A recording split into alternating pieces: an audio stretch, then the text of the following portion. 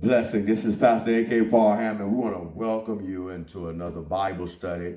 And so we just give God the glory and the honor for today. And just like many times before, we like to open up with a word of prayer. Dear Heavenly Father, we thank you, God, for all that you have done, all that you're doing in each and every one of our lives. We know that you're able, and so we continue to trust you through the hard times, the tough times, the trying times in our life. We ask, God, that you continue to bless your people in a mighty way. Continue to lead us and guide us, God, through your word. God, I pray that you continue to give us grace and to strengthen our life here on earth as we journey for you. We ask, God, that our life will make impacts for the better. And so, God, we pray that you'll touch, God, touch in a mighty way those who are hurting, afflicted, need healing, God, and deliverance. We ask it, God, that you'll cover hearts that have been broken based on loss of loved ones. We continue to pray for Sister Starla, God, one of our members who lost a child. And we just ask it, God, that you continue to touch, God, lives in this country, God, in every way possible. Continue to allow them to see the error in their ways, mistakes in their walks, that we may be able to be better and stronger and wiser for you. We ask in God that you will take forth in this Bible study, that you will teach us through your word. I just want to be a willing vessel for you.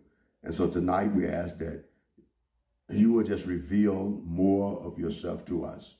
Let us, God, understand your word, bring clarity to the study. And we thank you, God, for all that you've done and all that you're going to do. Continue to watch out, God, for us on this journey, because we cannot see the dangers that lie before us. But we know that you are powerful and a present help, and you're there with us every step of the way.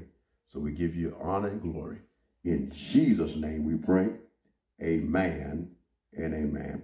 And so as we get ready to move into our study tonight, it won't be long, and I try to keep brevity. But the hump day scripture tonight, Psalm 46:1, Psalm 46:1, God is our refuge and strength, a very present help in trouble. God is our refuge and strength, a very present help in trouble. And that comes from Psalms 46:1. And so we thank God tonight. We also have the term of theology. It's dealing with the day of the Lord. Many times we read the Bible and we've heard the phrase, the day of the Lord. What does that mean? It's the period of judgment and restoration at the end of time, as God punishes the wicked and sets up his kingdom here on earth. And so that is when we're talking about the Lord's Day. Something in a scripture that backs it up, and we kind of read, and if you read that chapter and kind of deal with that verse and kind of pry into it and cross-reference, 1 Corinthians 1:8. 1 Corinthians 1:8 will be a good starting point for you. But the day of the Lord is the period of judgment and restoration at the end of time, as God punished the wicked and then sets up his kingdom here on earth. So tonight, as we continue to venture into our study, we're dealing with the divine nine. And that is talking about in reference to the fruit of the Spirit. Galatians 5:22 through verse 23. But the fruit of the Spirit is love, joy, peace, long-suffering, gentleness, goodness, faith, meekness, temperance. Against such there is no law. And so definitely this series is a spins off of the divine link and primary focus on what in our life that we should be producing because of our relationship with Christ. We acknowledge the power of the Holy Spirit that fulfills the mandate over our lives to produce much fruit. And so without God, without Christ, without the power of the Spirit of God, we can do nothing.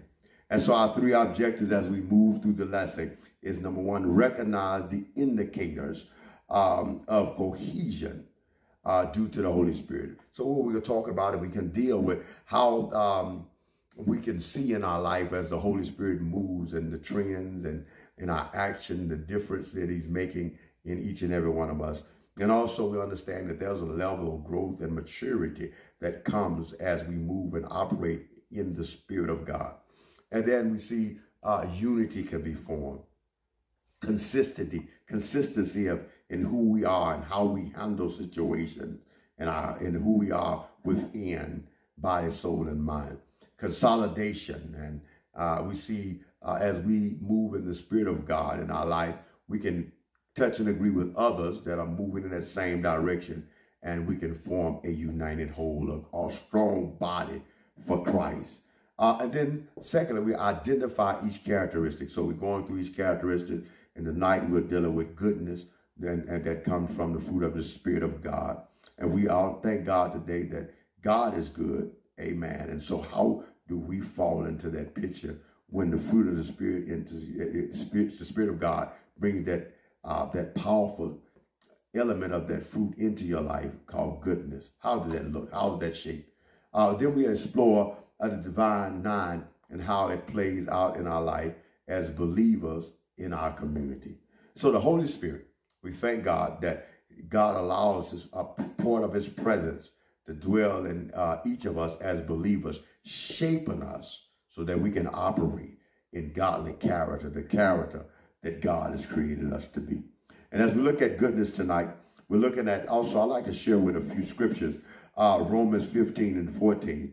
And myself also, I am persuaded of you, my brethren, that ye also are full of goodness. Paul is speaking, filled with knowledge and able to admonish one another, build one another up, help one another along this journey. And so goodness in your heart, when you feel with goodness, you're able to help others. Amen. And so all of us want the ability, from the God-given ability to help others, to be a blessing in other people's lives. Help to lift them up, help them build them up, help them see their area in their ways so they can be greater and stronger, make the correction in life. They help them build them up in their weaknesses, in their weak areas. And even when they feel weak themselves, beaten and feel like they're neglected or downtrodden, we want to operate in the Spirit of God to keep them lifted, to keep them strong and focused on this journey. In Ephesians 5 and 9, for the fruit of the light consists in all goodness, righteousness, and truth. And definitely we're going to move and operate in the Spirit of God moves inside of us. We can operate as lights in this world, displaying God's goodness through us, giving him the glory in everything that we do. And I don't know about you, but I want the Spirit of God to move and to shape me so that I can operate according to these productions that this Holy Spirit is allowing to come forth in my life through the power of God and that link that I have with Christ. Matthew 7:16 through 19 says, by their fruit you will recognize them. Are grapes gathered from thorn bushes? Are figs gathered from thistles? Likewise, every good tree bears good fruit, but a bad tree, bad fruit. A good tree cannot bear bad fruit, and a bad tree cannot bear good fruit. Every tree that doeth not bear good fruit is cut down and thrown into the fire.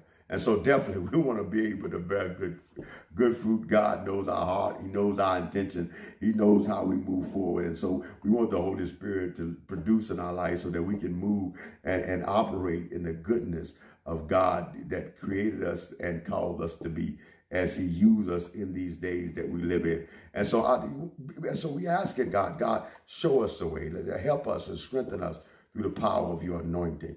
And so as we dig a little bit deeper tonight in goodness, I want you to understand there's a difference between kindness and goodness. There's a difference between kindness and goodness.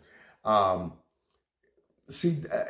kindness mainly involves being generous or considerate or helping others, whereas goodness involves the righteousness in our action, doing the right thing. And all of us say, yes, I thank God we have kindness in our life and we're going to deal with that. And also we have goodness that the Holy Spirit empowers us to operate in. And so that we can have right actions, doing the right things, doing the right deeds so that we can bless the kingdom of God and be that representative that God has called us to be. How many understand that you are an ambassador for Christ?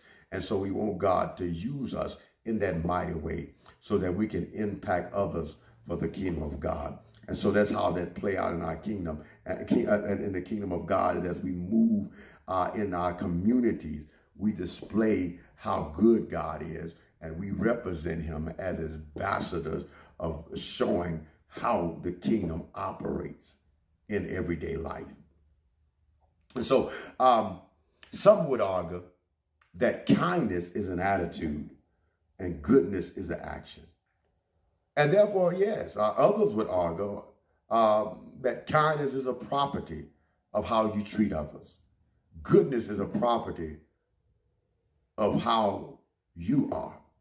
So it's something about you, something what God has made you and crafted you that reflects out in your actions, not just of kindness and showing people that you can treat them right, but something deeper there, that deeper connection that has when you have a relationship with God and you're linked to the vine and the Holy Spirit is producing through you, and you understand that I can do because of Christ. And so there are some that would suggest goodness is the quality of being morally good or virtuous. And so we can kind of fall into that line and hold that thing, and we understand that goodness, amen, is a spirit field. And so we understand that that's what you receive and how you operate and who you become when God is moving and working in your life. The word goodness means to be godlike or be like God. That doesn't mean you become a God. No. We don't become a God, but we become in similitude in what God has called us to be and what God has created us to be. And so we have some resemblance to our Father, which is in heaven. And we operate in the spirit of goodness. So goodness of character, readiness to practice all the Christian virtues that are laid out for the body of Christ through the power of the Holy Spirit. So goodness and character. God created us. And when he created the earth and in the book of Genesis, he looked at it and said it was good and very good. But man made the choice to put a space between good. Put a space between the G-O and the O-D. And so what you're saying, Parham, what does that mean? Can I break that down for you? So where God, when he created us and placed us in the position, amen, Adam and Eve as humanity representative, and that all humanity would flourish and birth from through the power and the creation of God, man made the choice to put the G-O and the O-D and place the space in between. So what you're saying, Parham? So what I'm saying, man, Adam and Eve, it was good, God, good creation, but they go in a OD. They go into an OD. What you mean, Parham? They went and they go and they moved into an overdose situation because they overdose on self. And we are many times in our time that we live in, so many people are going and ODing on self. Selfishness comes into their life. And selfishness is a combatant to goodness. And so man, because he wanted to please himself, he wanted to see how far he could go on his own, outside of God, in the garden, rebelled and made a choice to put a space between what God has created as good. And that space caused him to be moved out of position, caused him to lose his value. And now only through Christ, who can pull that word back together through the relationship with the link of him, can put it back to good. And so that's why we need Christ in our life. That's why we need God. And that's why we need the Holy Spirit moving on the inside, so we don't overdose on self and move out of the character and the shaping in the likeness of which God is trying to get us to move. So as we look at the Greek word of it, Augustusine, is goodness for the benefit of others. And I know what you mean, Parham, the goodness for the benefit of others. And so we operate in the character of God shaping you, and you move and allow the Spirit of God to move you into that area of goodness in your life. Then you start in the sense of benefiting others. That's putting selfishness aside. And so when we see that in the mere example of Christ Jesus through the gospel, that he's able and willing to give his life for humanity. That is goodness. When you are able to give it all for somebody else's good. And Christ went on the cross and hung, bled, and died for us, was placed in a borrowed tomb. But early the third day on Sunday morning, he rose with all power in his hand. He lived his life so that he can benefit others. And that's what God is looking for all of us to do, is to take up that character, that shaping, yield to that movement of the producing power of the Holy Spirit, and live a life that you're going to be a blessing to others, to build up others, to make that sacrifice, to help others along this way. And that kind of shapes our goodness of what we're looking for, and that God can use us to the uttermost. And it's not about self, but also it's about being selfless, to helping somebody else along this journey. And as we get ready to close, and let me shape it up and wrap it up with our feature word, or our acronym, GOOD, and that's godliness. The G is for godliness. Godliness is based on God's grace and mercy. So when we think about goodness, we understand that is a part of our godliness or holiness, based on God's grace and mercy. And not anything that we could do on our own to get it, other than make the choice to believe that God can, and that God is able to trust in our Lord and Savior, Jesus Christ. So it's not on us, amen, it's on what God is developing in us, and the godliness that he's placing in us through the power of his Spirit that moves and shapes us and molds us to produce goodness in our life, so that we can impact our community, bring unity, to bring people back together again, to bring this thing back to God. And so God can use you as he can use anyone that he chooses. So be available for God use by operating in the Spirit of God and letting goodness reflect through your life to touch others as well as bless the kingdom of God. And the O is for observe God's word.